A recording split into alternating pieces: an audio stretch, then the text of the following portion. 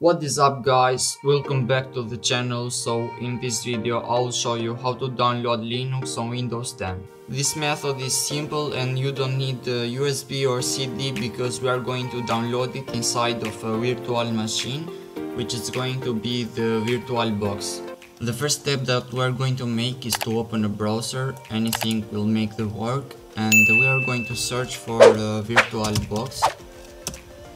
The link of the website will be in the description of the video, and after you go to the website you are going to click download. It's the latest version of VirtualBox, and we are going to click on Windows host and wait until it downloads.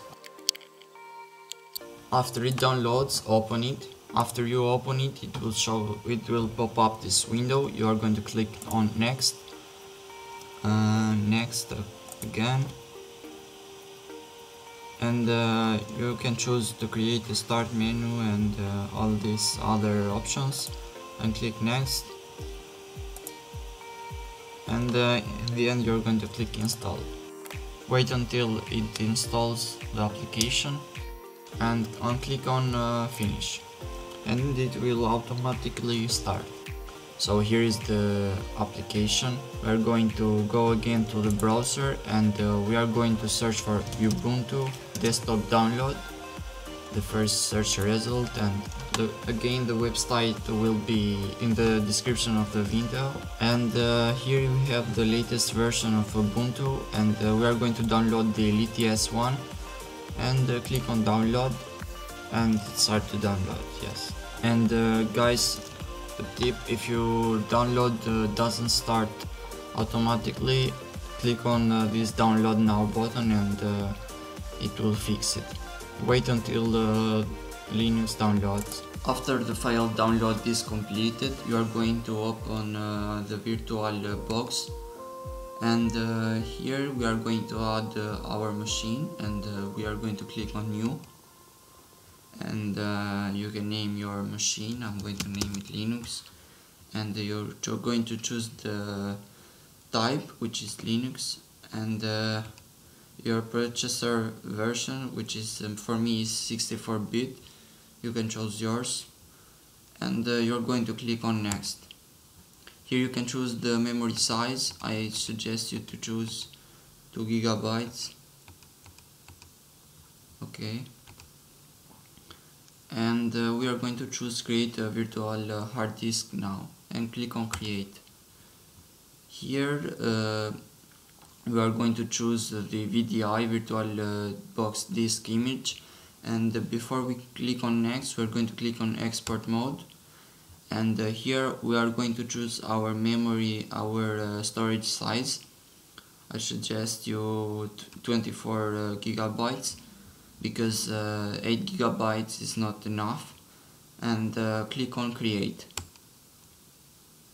So here is our machine, and make sure to have this selected, and click on settings, and then go to storage, and at controller IDE click on empty, and you're going to click on this disk space here, and choose create a virtual optical disk, and here click on add new, and you're going to go to your downloads where your Ubuntu file is, and make sure to select it, and then click on choose, then click OK, and we are ready to start our virtual operating system, and click on start.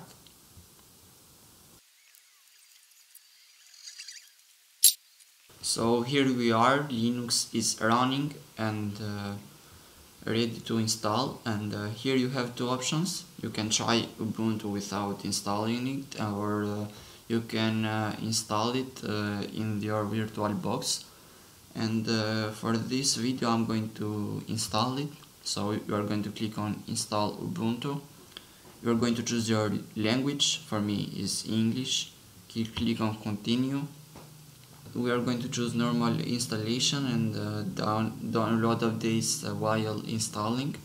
So we are going to click on continue.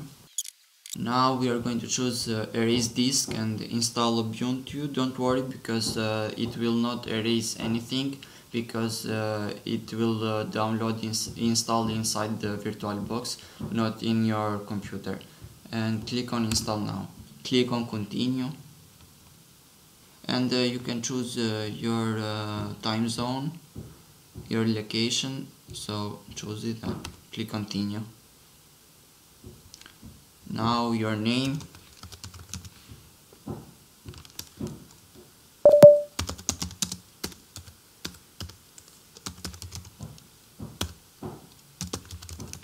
your computer name, your username and the password.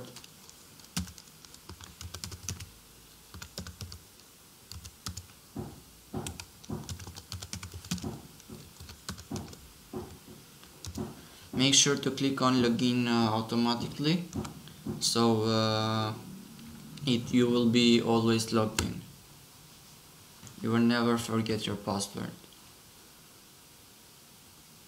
Wait until it installs.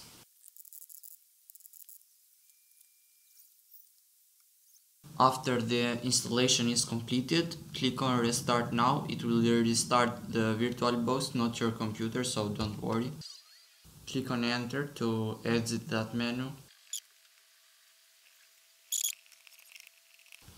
So here we are on Linux, and to make the display more bigger, you're going to right click and on the display and click on display settings, and here you can choose your own resolution and click on apply. Keep these changes, and here you have a bigger screen size. So this is Linux. Hope this video helped you to install Linux.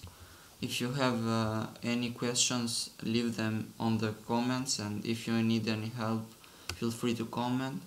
And also don't forget to subscribe so I can catch you on the next video. Peace out.